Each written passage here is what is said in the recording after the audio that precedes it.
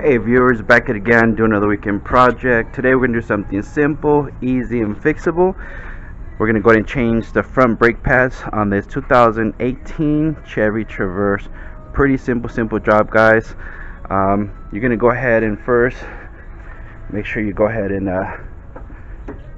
lift up your hood, and we're going to go ahead and remove. Well, before we remove, just make sure you clean your brake reservoir around it, because we're going to go ahead and remove the top and go ahead and put a nice shop rag around it, because when we compress the pistons, whatever brake fluid does leak, it doesn't eat up all that could damage your paint or eat up any rubber there. So the first thing we're going to do, this is brake pads from my local auto parts store. This is brake part number, and if you got the one with the hardware, definitely change your hardware so we can get this done correctly. And make sure you have a nice proper set of tools. You could definitely go ahead and do this job successfully. So if you're in your home, definitely have this vehicle supported by jack stands. Never work under a vehicle if you don't have jack stands properly supporting the vehicle. Okay, so let me go ahead and get this bad boy up in the air, and then we'll go ahead and do step by step how to get this changed out for you guys. Okay, here we go, guys. Enjoy the video. Alright guys, so we are going to need a 22mm socket to get these bad boys out.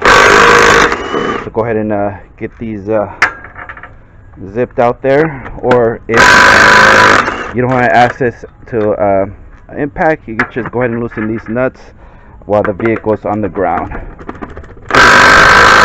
So let me go ahead and get this done, and then we'll continue to the next step, guys.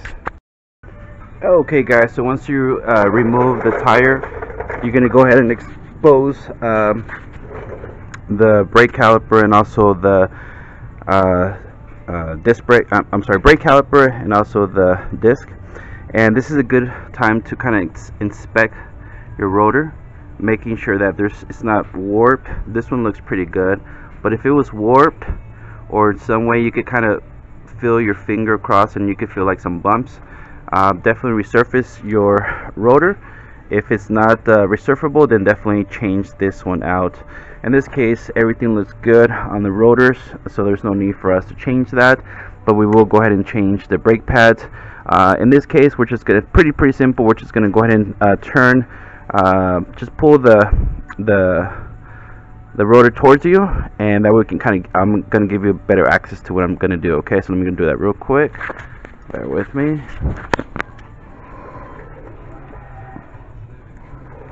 Alright, so now that we have this ready to go, I'm going to put a catch pan here. I recently changed the oil on this bad boy, but I'm going to use this so that way I can don't make a mess here in my driveway. So all we're going to do, we're just going to go ahead and get a 17mm socket. We're just going to go ahead and put it here, and we're just going to go ahead and push this down. Remember, lefty loosey, righty tighty. Okay. Alright, in this case, this is pretty tight. Don't worry about it. I'm going to go ahead and use a little cheater bar. Just going to go ahead and put it here and just get that leverage. And we're going to go ahead and break that loose like so. There we go. Once that's broken loose, we're going to go ahead. Alright, so once you broke this one loose, before you remove it, we're going to go ahead and break this other one loose as well. Let me go ahead and get my cheater bar, and we're going to go ahead and, that wasn't too tight. Alright, and the reason why I'm removing them both is because I'm going to go ahead and grease both guide pins, and for that I need to take these two top bolts so that way I can get those nice and greased, and again, that's going to provide a nice smoother braking system. So I'll show you what that looks like in a minute. But just make sure that you do this step. Otherwise, you definitely don't want to do this without making sure that your guide pins are properly lubricated. So let me go and do that real quick. Bear with me.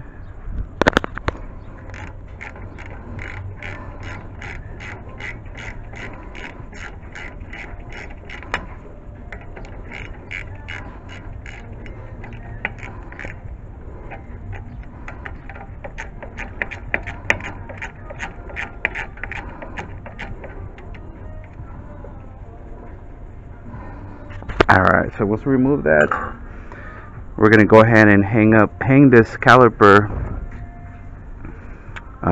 using and you don't have to worry about the size, they're the same length, so top and bottom are the same one, so you don't have to worry about that.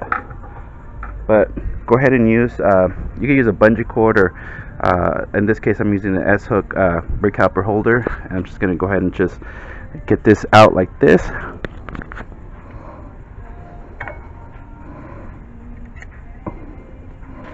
And I'm just going to go ahead and hang it from the strut like so, making sure that we don't put any stress on that brake line. And that's going to go ahead and expose the actual brake pads. And again, just make sure that these springs, see how they're facing, you put them back. And also there's this little clip in the back that's telling you, where it's going to go, and this is where we're going to go ahead and lubricate as well. I'm going to go ahead and remove this, just pull it out like so. I'm going to clean this out, and I'm going to put some new brake grease on this. And this is a very, very crucial part when you do this system. A lot of mechanics skip this and they'll just change the brake pads and call it a day. But in this case, you want to do something right the first time around. That way, you keep your customer happy. Okay. So in this case, let's go and continue though. Make sure that you get these clips out. Just put them, and you're just going to go ahead and you can use a flathead screwdriver, and we're just going to go ahead and pry these out like so. And this one like so. Remember, this one's going to be in the inner side of that. Just take a look at the brake pad, make sure everything's okay. And again, good time to inspect the rotor. And in this case, we're going to go ahead and remove the actual hardware, because our new brakes came with new hardware. So go ahead and use a flat screwdriver and just pry these bad boys out like so. There you go. And this is a good time. We're going to go ahead and I'm going to remove these guide pins. I'm just going to keep this going to be here at the bottom.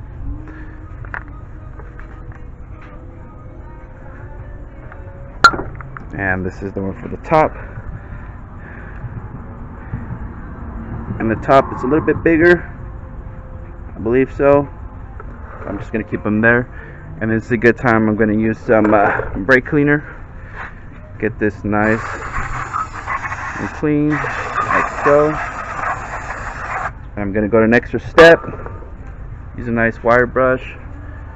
Depending on what area you live in the United States, this might need to be put in the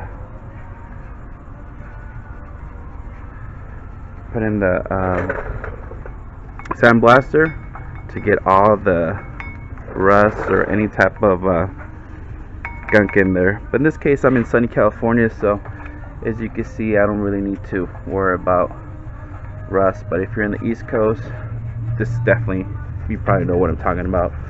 So I'm just gonna go ahead and just make sure I clean that really nice. I'm not missing anything, so that way the new hardware could properly be seated. Don't have to worry about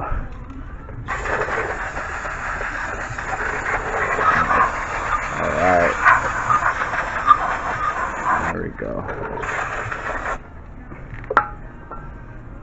And also, good time to clean also this top of the caliper, making sure any dust or rust, you can probably see how all that's going. And this is a good time to wear a mask. Make sure you don't want to breathe that in as well, because that will definitely harm there. Put a little bit nice and clean. Now let's go ahead and put this hardware on.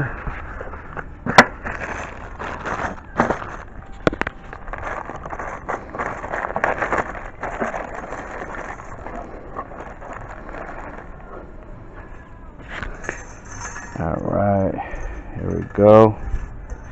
So normally what I like to do, I like to put some of this grease on the bottom, on the top here, on the top of the hardware that's going to be sitting down here. So for example, this is going to go here, so I'm going to put grease on this bottom part that's going to sit here, so it's going to be a nice proper glide. Alright, so let me go ahead and do that real quick. And I'm just going to put like a nice size, decent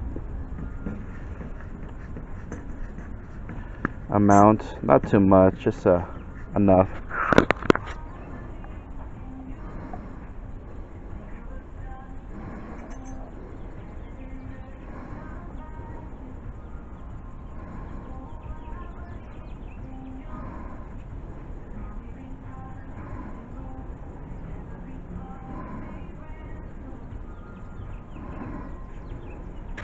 And again, it's the bottom part. I'm gonna make sure that it sits properly on here like so, and I'm just gonna go ahead and squeeze it in. And you want to clean any excessive, make sure it's not on the rotor. In this case, everything's seated correctly, so we're good to go on that. Okay, so let's go and do the same thing for the top. So this one, I'm gonna go like this. So I'm going to put here some on this.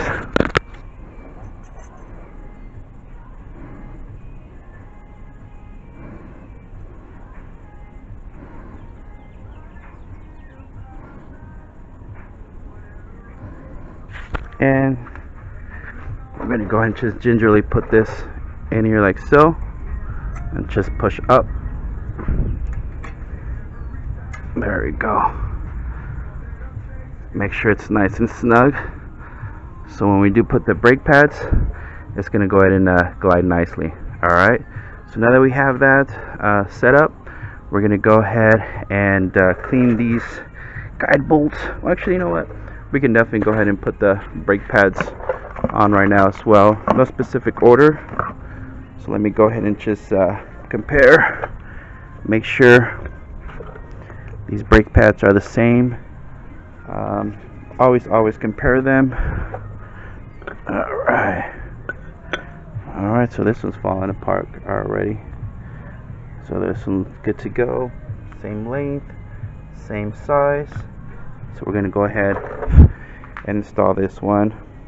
And normally I like to do, I just like to put a little bit, tiny bit of grease on the tips.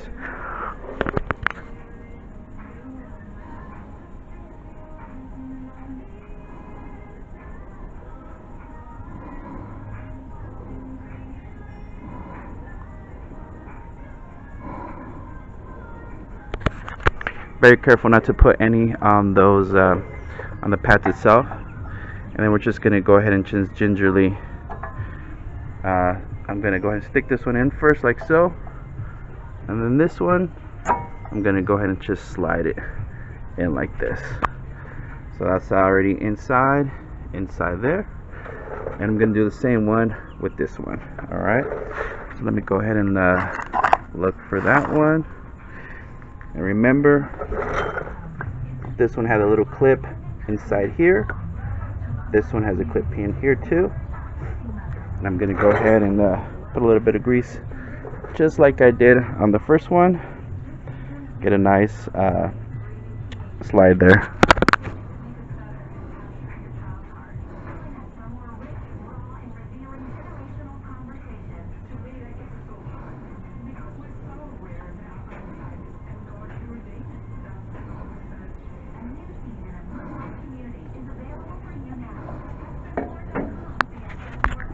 Alright, again, I'm going to do the same thing. Make sure you don't get any of that grease. I'm going to start from here from the bottom, and I'm going to go here, and I'm going to be very careful to kind of go inside here and stick it in like so, and make sure that that's nice, and insert it like so. Okay, so now that we have that, let me see if I can get a shop rack to clean my hands. Okay.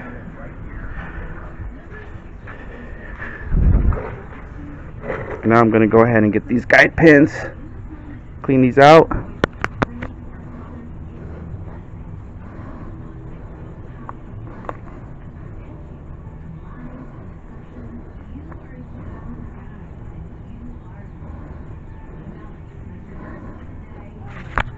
And I'm going to freely put some of this grease on this as well.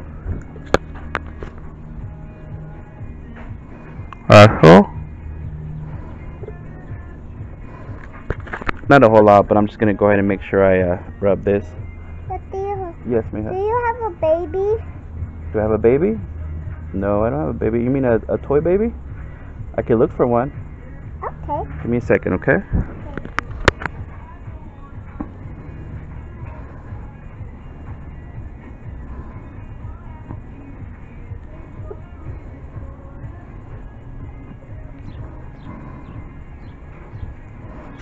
Alright, kind of get an idea of how to get this nice and greased.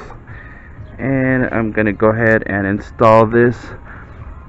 And I'm just going to push inward like this.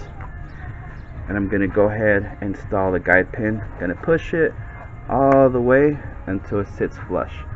And I'm going to do the same for this one.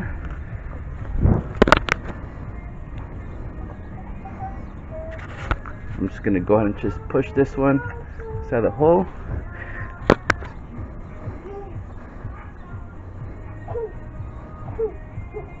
Clean this up. Apply some freely.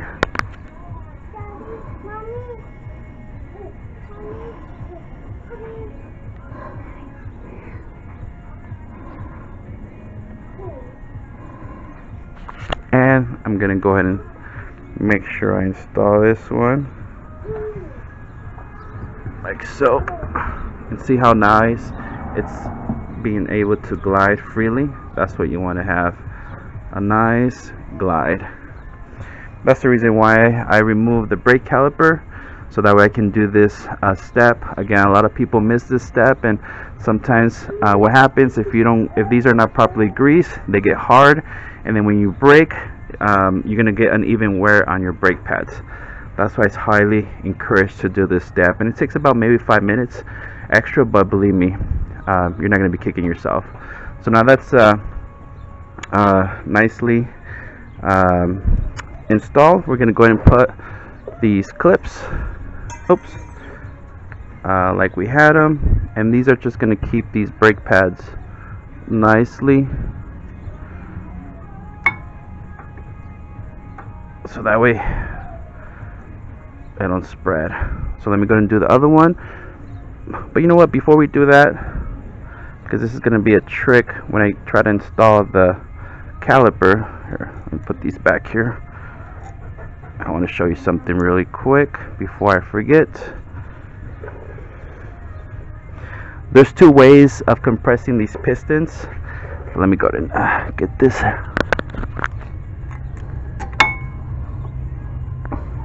Okay, so there's two ways you can compress these pistons. If you have access to a nice dual quad spreader, you know, you could definitely just use this tool and spread them both like this. But if you don't have access to one of these, you could actually use an old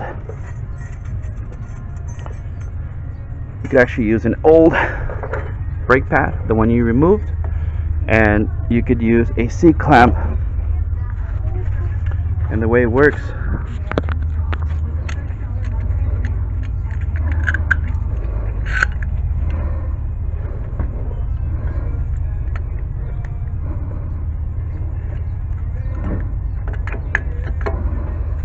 this is kind of the setup you would actually use to compress. So you're going to compress this one all the way inside, and then you're going to switch it out to the bottom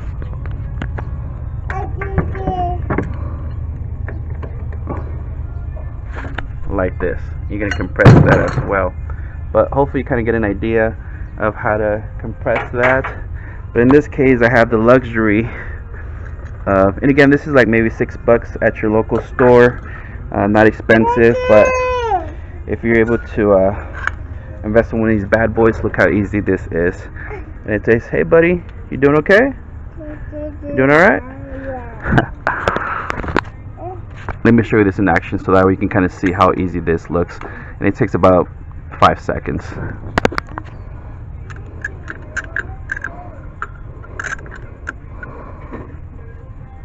And then you're just going to slowly compress this. Look how the pistons evenly go inside.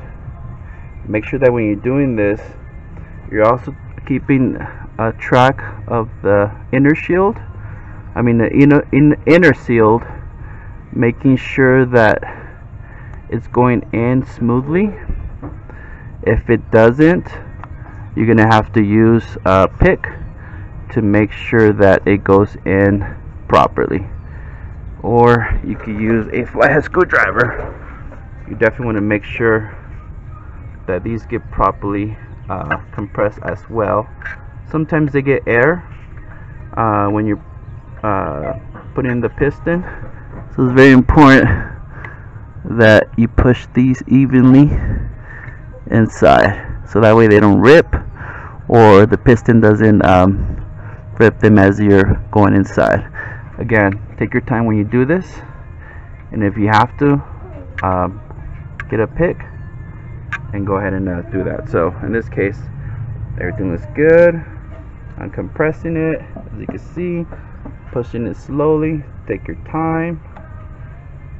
It's gonna go all the way inside. There you go. See that? Now once you can no longer go, you're good to go. And I'm just gonna go ahead and push this button and get this out of the way. So this is what I'm talking about. We're gonna go ahead, I'm gonna use a pick.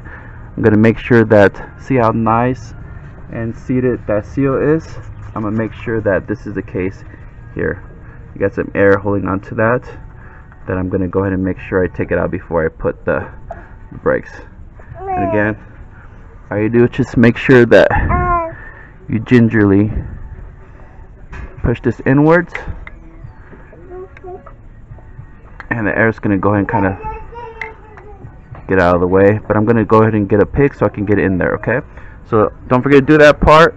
And then once you have this nicely compressed, what I'm going to do, I'm going to come back here and I'm going to put a little bit of grease here on to get a nice, quiet, smooth ride on the shims itself. Also on this part, like so. And again, this is just the backing of the shims. Once I get that in there, I'm gonna put these bad boys, and then we're gonna go ahead and continue. So I'm gonna do that real quick. And I want to show you guys again how to get these seals. You can use a pick and just kind of open these seals a little bit, so that way they can go in back a little bit. Just allow some of that movement, air to pass through, and that should get these seals nice where they have to be, so that way they don't bite on the new brake. Okay. And again, this is something that definitely encourage you to do. And I'm just gonna go ahead and put a little bit of grease here. This side, this side, this side. Just a little bit on the piston, so that way we can get a quieter ride as well. Also some here. Just a tiny bit, not a whole lot.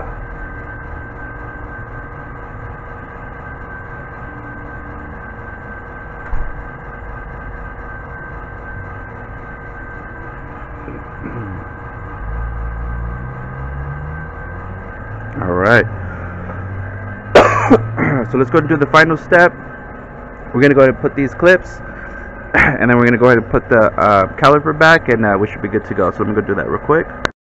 Alright guys, just get these clips, put them on these holes appropriately on the brakes.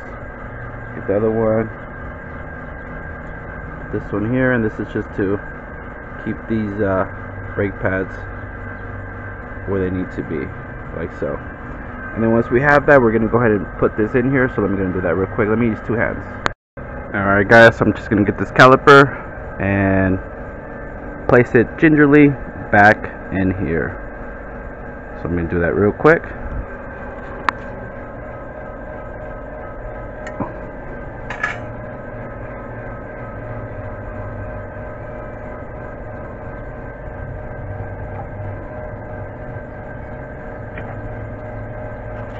Like so. And also you see this little, I want to say, key. It's going to key it into this top part, and I'm going to go ahead and install my first bolt in here, like so.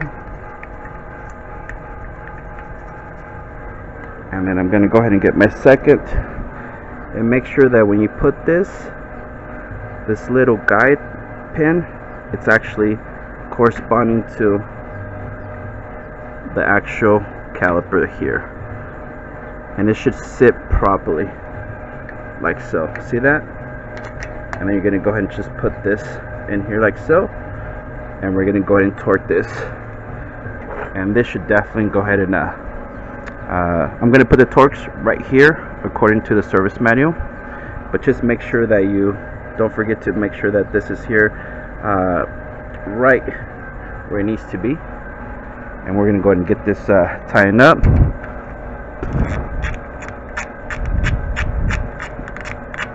And we're going to torque this appropriately.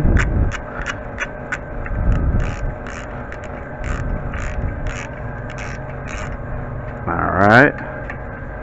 And this one as well. So once you finish this process and you do the other side as well, don't forget to start your vehicle, and also don't forget to press on the brake pedal a couple times, so that way the brake pads could adjust themselves, and you should be good to go. So guys, if this video helped you out, thumbs up, subscribe, any comment, please let me know. Thank you for watching. Hope you enjoy this video. Have a beautiful rest of your day. Take care guys. Until next time.